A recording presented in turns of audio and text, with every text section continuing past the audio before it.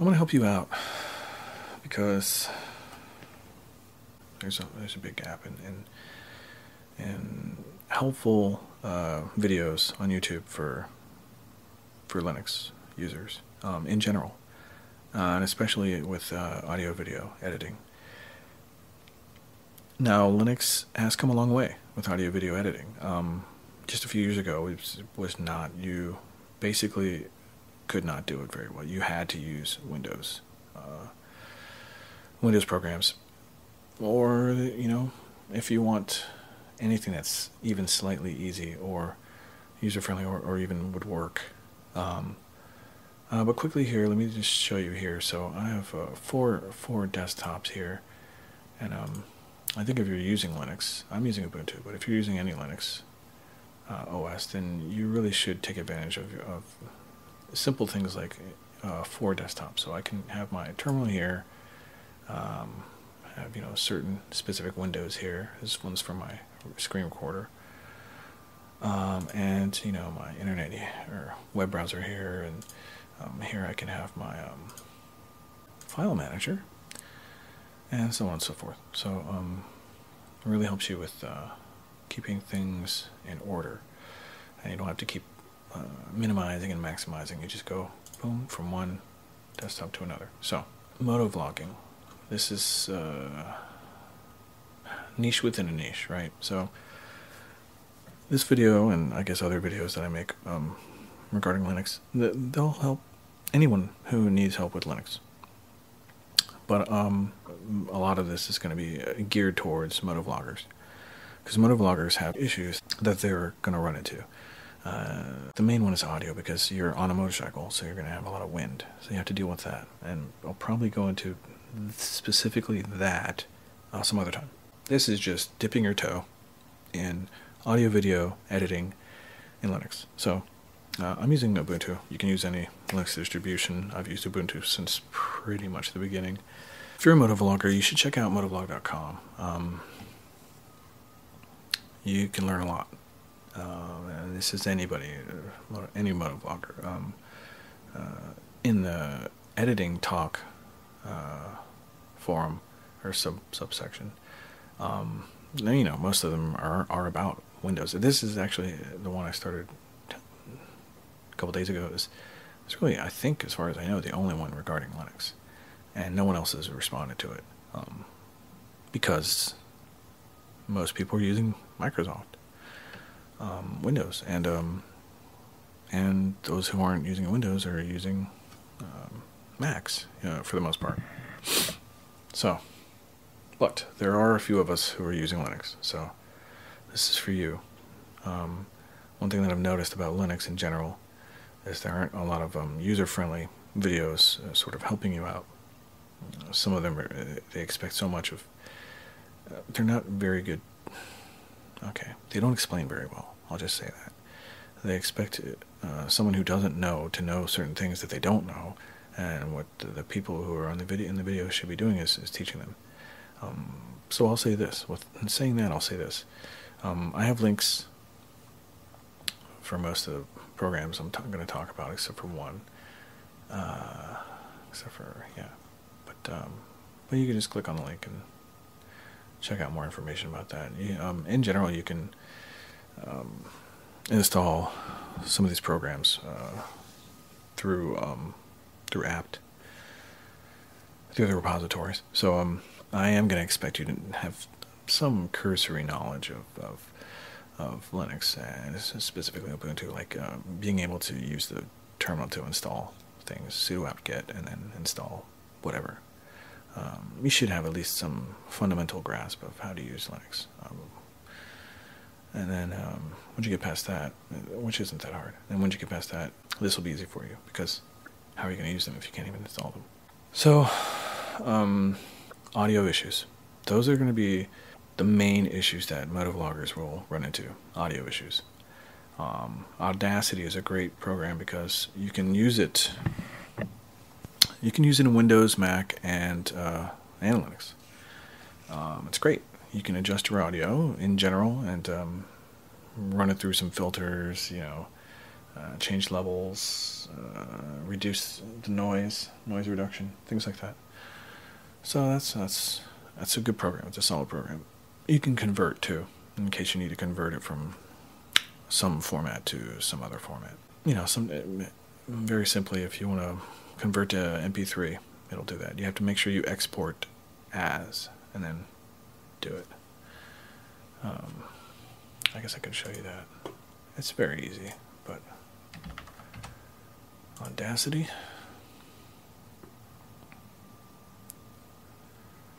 And then you would just have to go to File, Export, and then export it as an MP3. But you really don't need to do too much with Audacity unless your audio is really messed up. Then yeah, I would run some filters through it and see if you can make it better. You can always undo things if whatever you've done doesn't work or it makes it worse. So try something out, undo it, do some noise reduction. Try noise reduction, try changing the levels, things like that. So noise removal there. I'll get into more detail about that. Maybe I could, or at least I'll link something, because there are a few videos about noise reduction. A lot of them don't apply exactly to motovloggers, because it's not just like someone talking, that kind of wind, or like a breeze, you know, outside. Oh, you're outside and you have a breeze. No. So our issues are more extreme than that. I mean, it's wind, you're flying through the wind. So, and you're trying to talk, and it's filtering all that out and just getting to the voice, which is actually why a Tascam or a Zoom or something like that is really helpful, because they are good recorders, good voice recorder. I'm using my Tascam right now, and I'm not using a mic. I'm just using the Tascam internal mics, but they're really helpful, and they work well. If you know anything about, if you've been watching any motovlogs, then you probably run into Royal Jordanian, and he uses a Zoom, I believe. They're essentially, they do the same thing. So yeah, I highly recommend my Tascam. I believe it's a DR07 Mark II Tascam. So you can look that up. But yeah, so let's go back to so Audacity, Tascam. I also have an little Olympus DVR, but I primarily use it for outside engine sound. I tried PDV for video editing, and it didn't render. It just didn't work. So it could be just my setup. I'm running a 64-bit 14.10 the unicorn version of Ubuntu. So I don't know. Maybe it's the way I installed it, or I don't know. Maybe it was the settings I used. But anyways, it didn't render. So I chucked it. One thing, if you have at least a few options, and one of your options doesn't work, just go to a new one. In Linux, it's not going to hurt you, because they're all free anyways. So, except for Lightworks, which has a pay version, which I'm not going to. I mean, if any of you are using it and it works great, tell me about it. But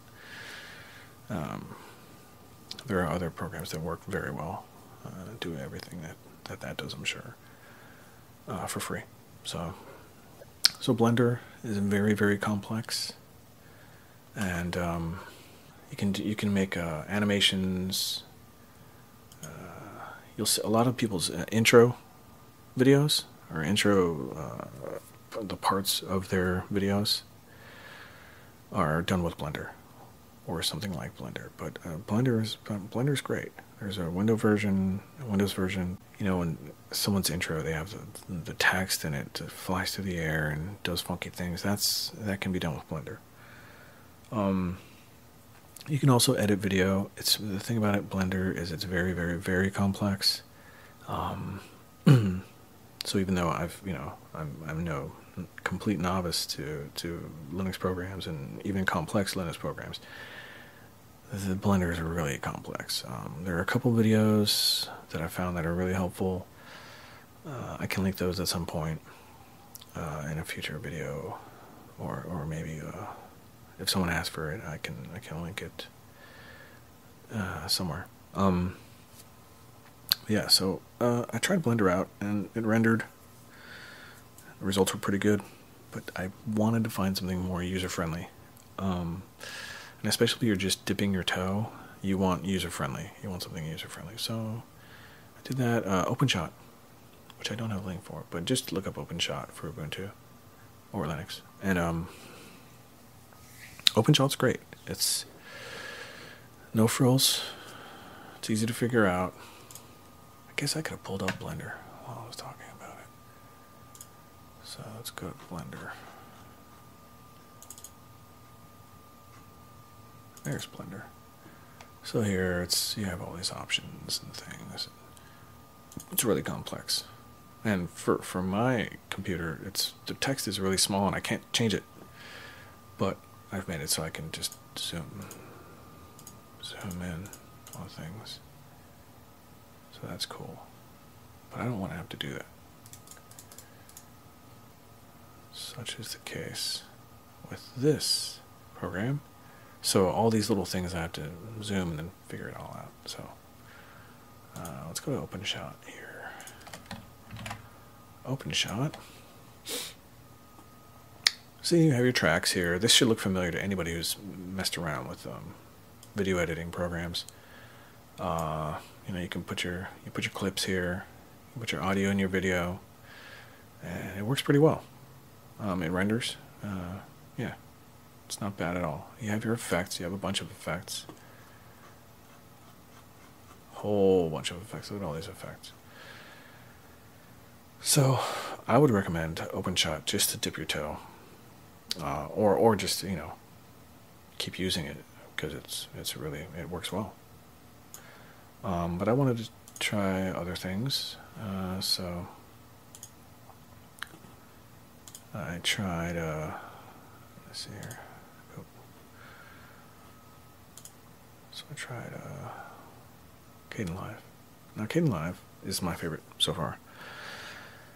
You can do everything. A really great thing is you can edit your audio in Kdenlive. And not only can you edit your audio, you can do it. It does it very well. So you can adjust your noise levels. You can even do, I believe you can do noise reduction in Kdenlive, which almost pretty much renders Audacity unnecessary. Kdenlive. Well, for this at least, it's renders unnecessary unless you need to convert it before you put it in Kdenlive, but really shouldn't have to anyways.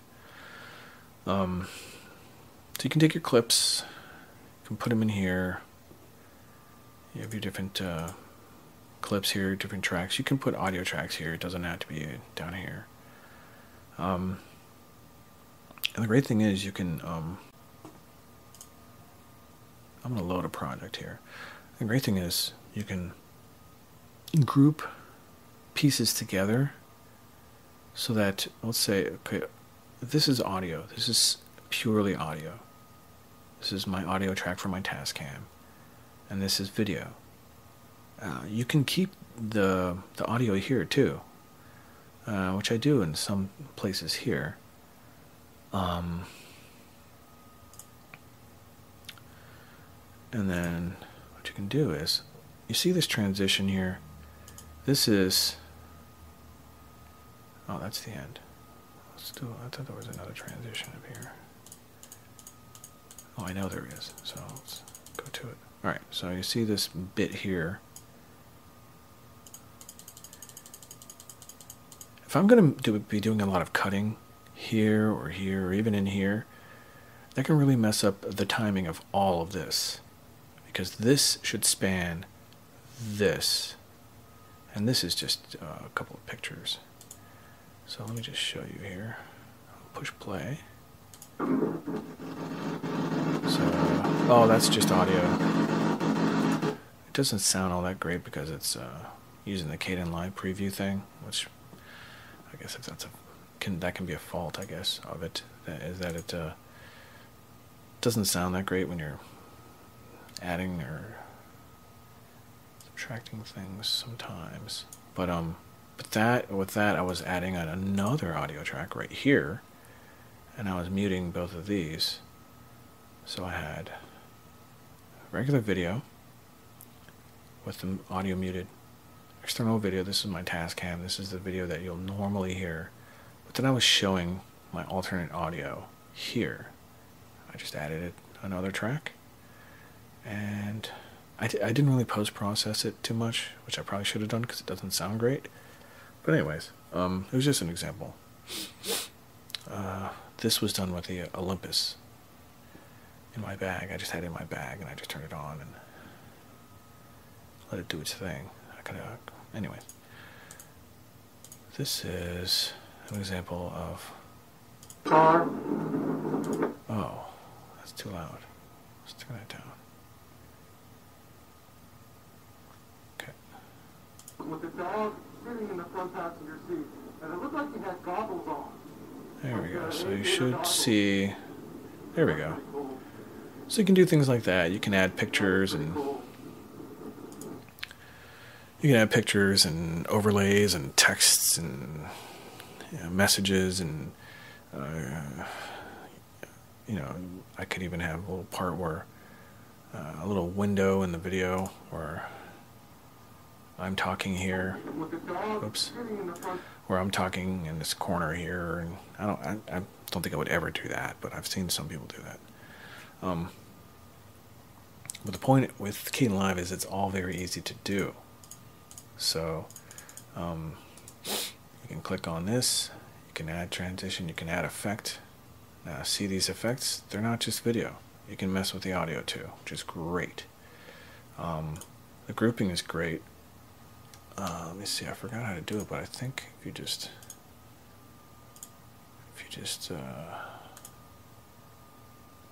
it's one of the timeline. Yeah, Control plus G, and you can group clips. So let's group some clips here. All right, so Control G. Oh, there. We've grouped some clips. Now these are all together. So if you do any cutting, it's really helpful when you cut anything, because if you cut this and then you move a track, well, then you have to move another track, and then you have to move another track. If they're all grouped together, you cut this, you move any track, all the tracks go with it. It's pretty darn cool. Another cool thing is, so I muted the audio that went with the video in my camera. That's this audio. I just muted that, and you can see that I've done it there. And here, no effects for the audio here. There's a straight audio from my task cam. Here again, straight audio. So you can see the effects that you've used. See a little gain here. I reduced it. That means that this was loud, so I made it lower. Easy to do. You just change your gain level. If it's too loud, you turn the gain below 100, and if it's not loud enough, you bump it up past 100. Easy peasy. All right, so just a quick on here your clips. You can add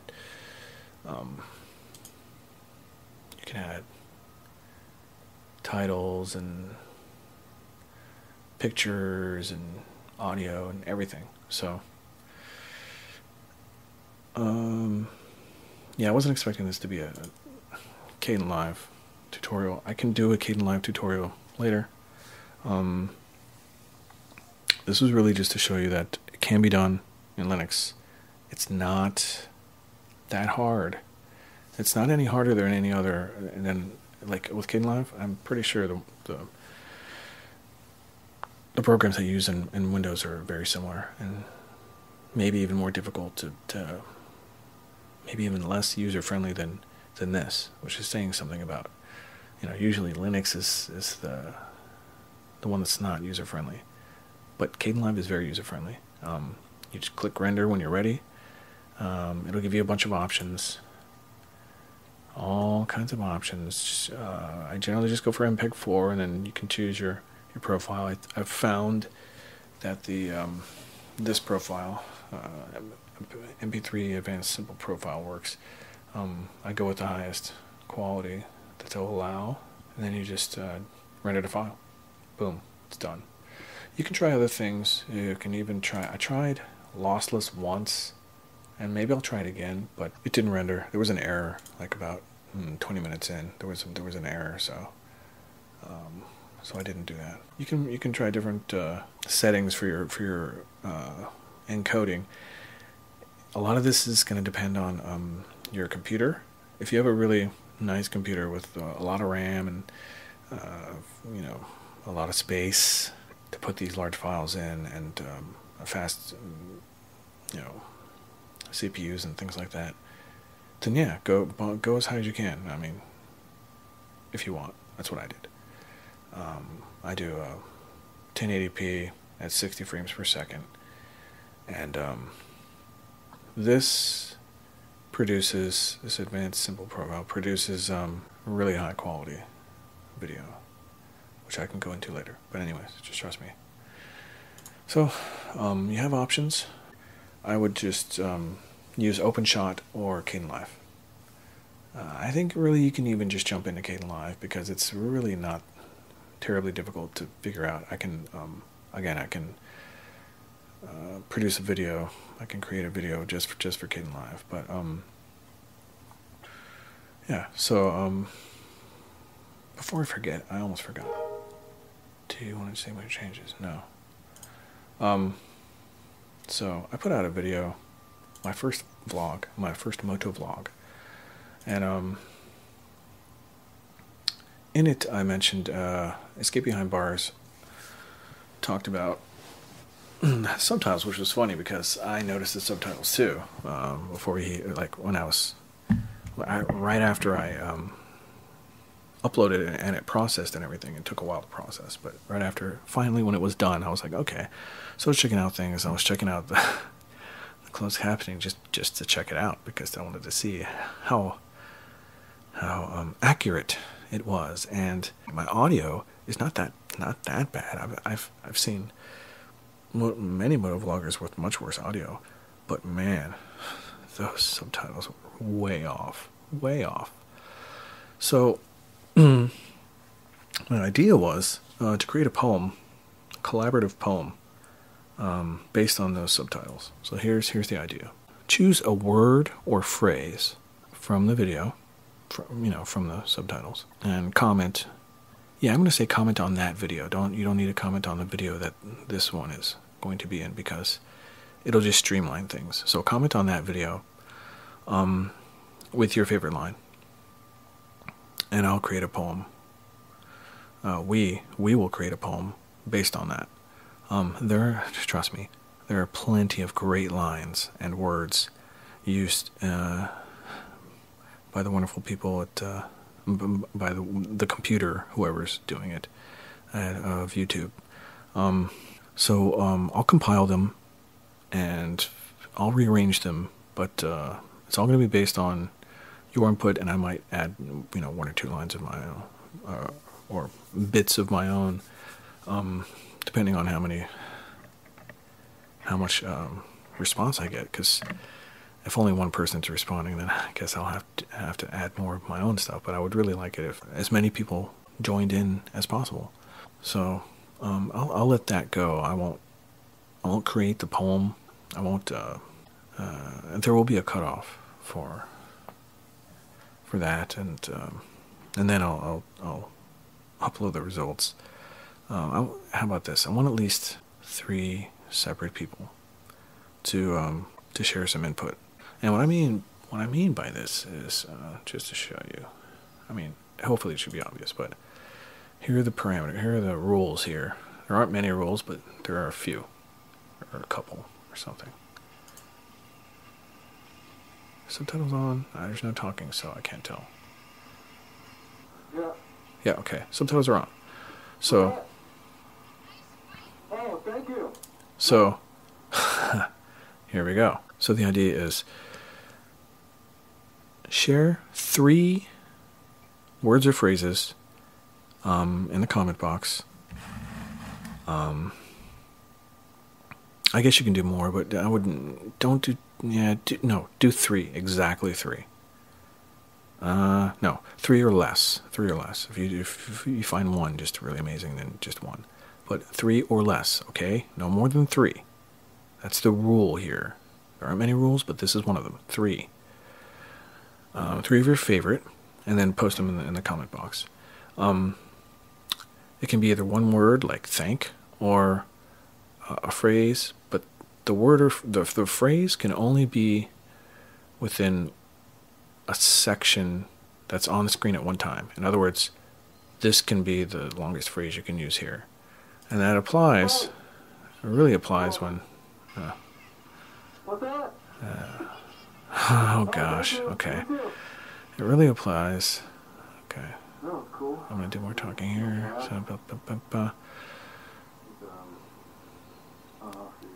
So here, you can use, this phrase or this whole phrase or the whole line or whatever. But what I'm trying to say is there are instances. Oh, right here. Perfect. There are instances where there are 2 lines here. Yeah, this is too long. So let's just say the word or phrase, the length of the word or phrase can only be as long. You know what?